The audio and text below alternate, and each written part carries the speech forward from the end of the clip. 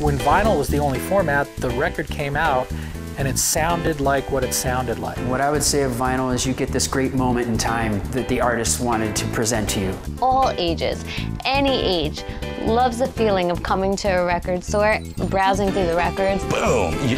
You drop down the records, you just won. You know? Vinyl records have been stimulating listeners and collectors since the 1800s.